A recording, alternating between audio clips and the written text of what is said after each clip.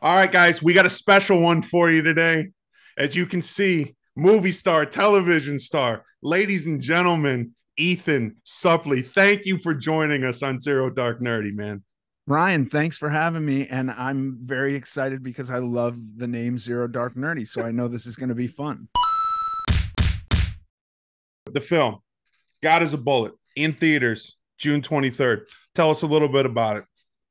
So I think of all of the movies I'm in as though they are basically created around the perspective of the character I play. So like My Name is Earl was about this guy with a brother making up for shit that he had done in his past, you know. And God is a Bullet is about a satanic cult that kidnaps and does really deranged things to young women. That's what the movie's about. And I'm one of the main henchmen of this cult. So you play Gutter, right? Yeah. Tell us a little. I mean, I don't want to. I've seen some of it. I went and I watched, the screener or whatever. But tell us a little bit about the character, at least just to give the fans an idea of the type, because we've seen you play a bunch of different characters. So tell them about this one. Gutter is really the second in command of this cult. They're all kind of captivated by the main dude, and Gutter's like goes back with him the longest, and he's like the muscle and the evil satanic spirit of it, and he gets stuff done. That's Pretty intense scene towards the end. yeah, yeah. We won't give too much away, but I think let's talk a little bit about Nick Cassavetes, right? This is second time you worked with him. You worked with him in John Q. He's a director with such We range, we right? actually did another movie that Okay, never came out called okay, Yellow. We did that maybe 50, 10 plus years ago. all right, Um, and he wrote Blow. So I've known Nick right. for 25 years, and he's one of my best friends. And, there were years where we worked out together every day. We went Yep. to the gym together every day. And I heard about this a long time ago. And, you never know how long it's going to take somebody to make a movie. And a lot of movies that directors, that really reputable directors want to make, never get made. And so it's kind of a miracle that he was able to do this. It's a hard R movie. It's not a soft R No, movie. It's not an R movie because somebody says once too many no, times. it's You know what I mean? violence. I don't know if we're allowed to swear on You this show. absolutely, you can say whatever you want on this show. Right, but like you drop an F bomb. I think you get like one F bomb in a PG-13 movie. You do two F bombs and it's R, Yeah, right? This is yeah, not R rated because of a second F bomb. yeah. This is really brutal subject matter. And you know, it's not a lot of people want to make those movies. And especially with a guy who's got artistic integrity like Nick. Nick's not going to compromise, and that's why Nick's so good. Yeah. Well, that was kind of what I was going to say. I mean, the guy's got such range, right? He goes from a movie like this to, the other end of the spectrum. He's doing The Notebook, right? I mean, Right. but it's I think the one thing that he's probably known for is just intensity, right? I mean, even Notebook has its own sort of style of intensity with it, John Q, a movie like this. So, yeah, just very interested about hearing about working with a guy like Nick, to your point, that's just so sort of steadfast about his craft and how he wants to make films.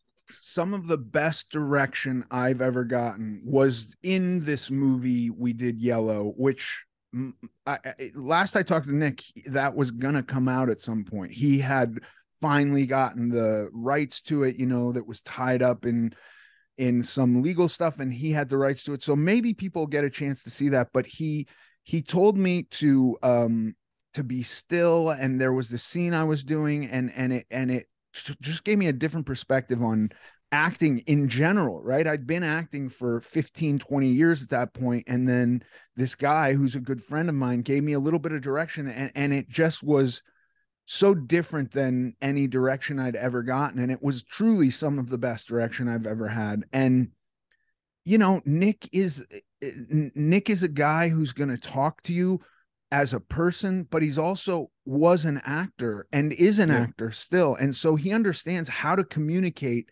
what he's thinking about a scene in a way that sometimes could be more difficult for other people who aren't approaching it, who don't have any idea what an actor's really going through. When, you got a director who comes in and just says, do it like this, and like this isn't communicating with me what you want. Nick's going sure. to break it down emotionally for you. You know what I mean? He's going to Yeah. tell you what he thinks you're experiencing, or get you to that place.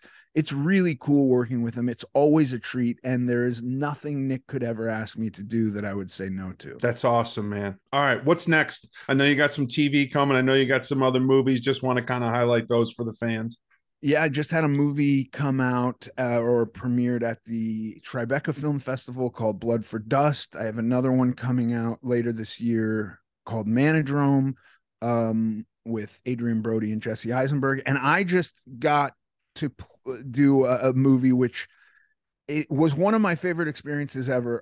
There's these two comedians who are truly two of my favorite comedians, Stavros Halkias and Bobby Kelly. Do you know those guys? I know Bobby. Bobby. So Bobby played my dad. He's only 5 years older than me, for real. And he played my dad, which we got to tease him about quite a bit on set. And Stavros played my brother. And it's a movie about Stavros being, basically, it's going to be a hilarious movie. What's the name?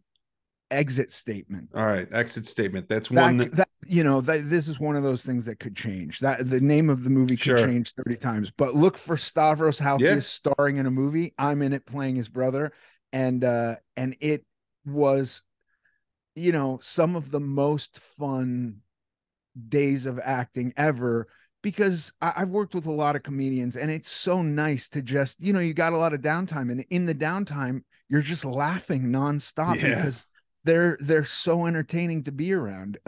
It was a real treat working with those guys. I got two more things for you. I know we got to get you out of here in a couple minutes. I just want to give you a chance. The American Glutton podcast, you've been doing it since January 2020. There's almost 200 episodes.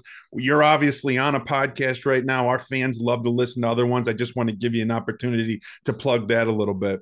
Yeah, that was something where my buddy Kevin Connolly started a podcast Yep. studio, and he kept asking me to do a podcast. And I thought, I have nothing to talk about, but I'd been, basically on a diet for 20 years or 20 plus years.